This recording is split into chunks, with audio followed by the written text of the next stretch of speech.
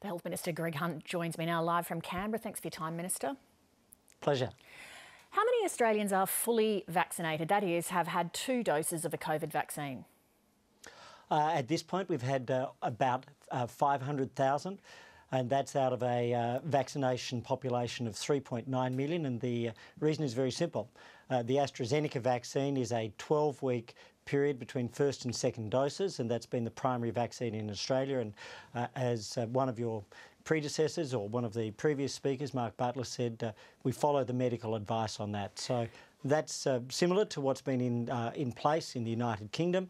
That's allowed more people to be vaccinated earlier, but it's also the optimal dosing time for the principal vaccine in Australia. That's 500,000 Australians who are fully vaccinated out of a population of 26 million.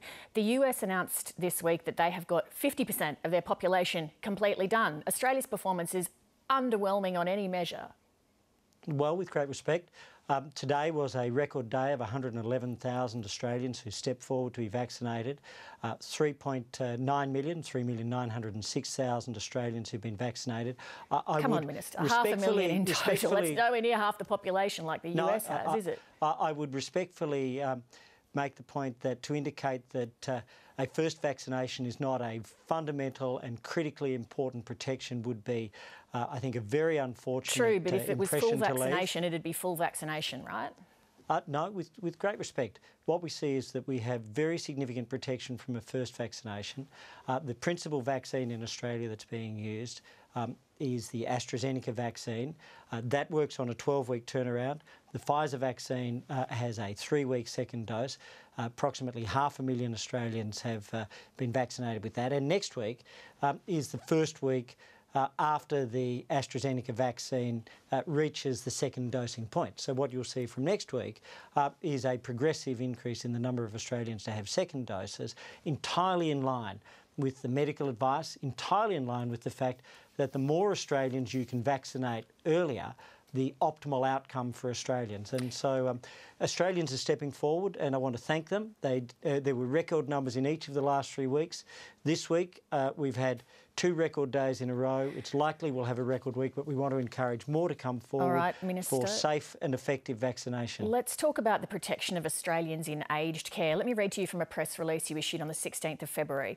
It's anticipated the rollout to aged care facilities will take approximately 6 weeks, so by March the 30th. And then today we learn, only because of the COVID outbreak, but that there were this week 29 aged care facilities in Victoria that had not been vaccinated. Whose head's going to roll for that, yours or the Aged Care Minister, Richard Colbeck? Well, with great respect, we have 98% of facilities around Australia in a program that is protecting Australians. For example, there was a case amongst a contractor in the TRICARE facility on Mermaid Beach. Can you just address what I'm talking to you about? The residents had all been done. Minister, we've established, so you've said 98%. So how many, in actual numbers, how many facilities does that mean around the country in Australia, aged care facilities, have not had vaccination yet in an actual number? In Victoria, we have 9 to complete tomorrow. Victoria's actually at almost 99%. And around Australia, prior to today, because we haven't had today's figures come in, we had 74 still to go. But today there will have been significant numbers. 74 still to go. You said on the 16th of February that it would take 6 weeks. We know these are the most vulnerable people in the country based on the deaths data that we saw last year. How can 74 places not have been vaccinated yet? Well, with great respect, we've had 98% around Australia, almost 99% in Victoria, and in some cases they had issues such as whether it's a gastro outbreak or they had the flu vaccine. As you noted in your discussion with Dr. Chris Moy, given the epidemiological situation in Victoria, the Chief Medical Officer, after consulting with the Australian Technical Advisory Group in Immunisation, has been able to bring forward the period for in between the flu vaccine and the doses which are now to be given tomorrow.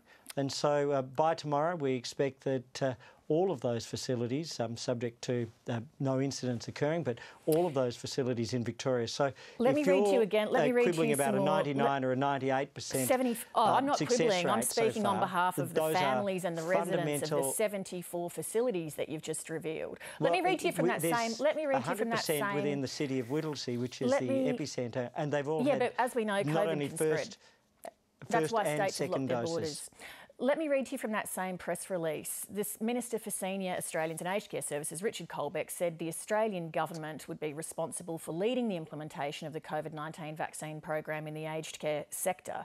So if COVID now rips through an unvaccinated aged care facility, that's on you or Minister Colbeck, right? Well, it's 99% completed, 100% tomorrow, 98% around Australia. Who's responsible if that happens?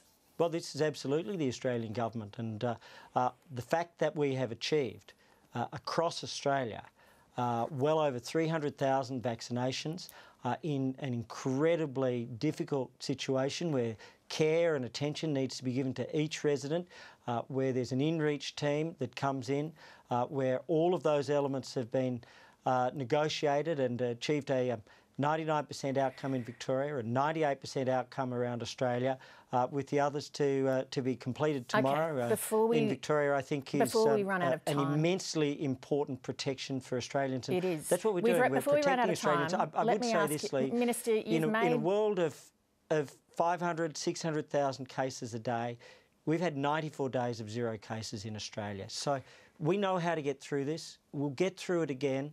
It is Minister, a very difficult time, but we'll keep fighting to protect people. What we know that we need to get through this is quarantine. Every recent COVID outbreak we've seen has come from an urban quarantine facility. None of them have come from the facility at Howard Springs.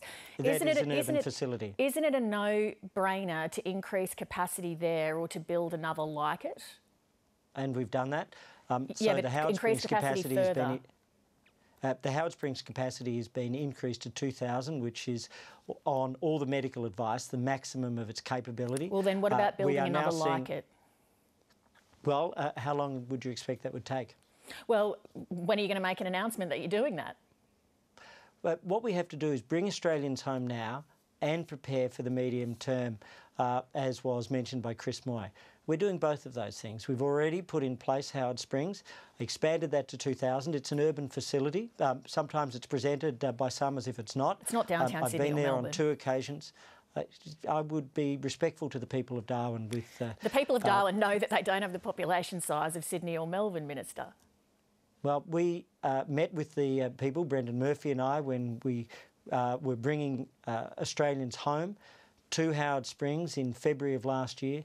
They had just the same concerns as people of Melbourne or Sydney. They have just the same rights as people of Melbourne or Sydney. And there's also an Indigenous population, which is a vulnerable population. So that facility, which has been Commonwealth run, has produced 100% protection, but the Northern Territory has now taken it over. Around the country, what we see is that the states and territories have done an outstanding job by any global comparison. That's what's protected us. That's our first line, but it's not our last line. And so this notion that there will never be a case from overseas, I think is one which we always have to test. We've done better than anybody else in keeping cases out. We've seen Singapore, Thailand, Taiwan, South Korea, Japan, outstanding countries that are all dealing with outbreaks in a global pandemic. We're keeping it out better than almost anybody else, but we're always fighting to do more. Minister. And so we're always looking to expand on those protections. We'll get through it. It's difficult days for Victoria, but we'll get through it. Minister, thank you for your time this evening. Thanks, Leigh. 7:30 will be investigating the future of hotel quarantine. If you have a story to share, you can email us at 7.30@abc.net.au. This week marks 4 years since Indigenous delegates from across Australia